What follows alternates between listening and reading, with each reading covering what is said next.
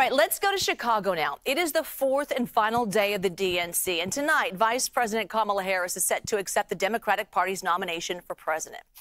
Last night, her running mate, Minnesota Governor Tim Walz, he gave a rousing pep talk as he accepted the vice presidential nomination. Here's DNC co-chair and New Jersey Senator Cory Booker. Walz is a special kind of guy. And what you saw last night and what you felt last night is real. And so many Americans are looking for that. We've witnessed too much of the politics of demeaning and degrading. And in Donald Trump, I will tell you, he is a guy that so indiscriminately degrades Americans that even Republicans are not safe. He's been degrading DeSantis about his height. My friend, Chris Christie, about his weight, Nikki Haley about her heritage, John McCain about his military service. And so to see in Walz and so many of the other folks that are supporting this incredible ticket, this idea that we're not about putting people down, we're about lifting people up. And so tonight we're going to hear from Kamala Harris. And I am so excited. It's like a proud sibling. She and I served together in the Senate. I know who she is. I know what she's about. And I can't wait until America hears from her. All right, CBS News' Skyler Henry joining us live now from Chicago. Obviously, a very big night at that convention center as Kamala Harris takes the stage. So what can we expect from her speech tonight, Skyler?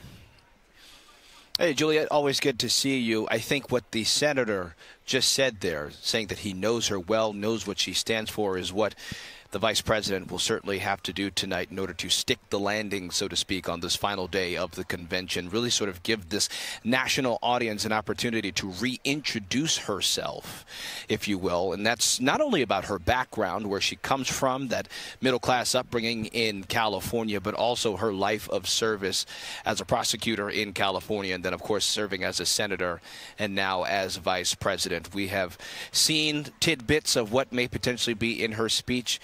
She will obviously talk about her background, also juxtaposing why she feels as if she is the better option as opposed to former President Trump, will also lay her agenda out, if you will, as it relates to policies, everything from looking out for the middle class, building it up, building it out, trying to reduce costs for everyday Americans, especially as it relates to grocery store costs and gas station costs, and also looking to lower costs. And we heard this from Governor Walz just yesterday, to try to allow folks who are buying a home for the first time so that they can be able to do so. So I think we'll hear quite a bit of that, while also a bit of patriotism, as she that's been a running theme over the course of the last several days, about how the vice president feels about her service and time here in the country, and why she wants to be the next president. Yeah, it is her moment to transition from vice president to appearing presidential at this particular night. I can only help but see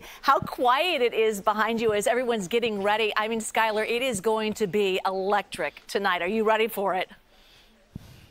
Yeah, you know, this is the calm before the final day of the convention, and really that follows, 3 days of electricity. We've seen stars, we've seen top Democrats really sort of hit the stage here and set a pretty decent production over the course of the last few days, talking about everything about why they feel as if the vice president and governor should be the ones for the job, but also leaning into what they feel are important issues up and down the ballot, especially as it relates to trying to win the House, maintain the Senate, and then, of course, win the White House as well. And I think we will sort of see all of that culminate tonight.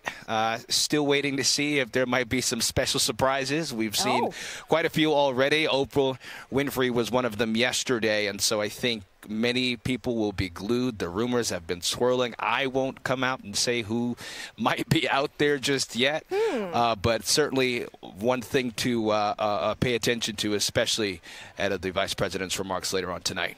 Oh, you have me guessing now. All right, Skyler Henry. It's a tease, Juliet. A tease. It was really good. All right, Skyler, thank you. Appreciate it.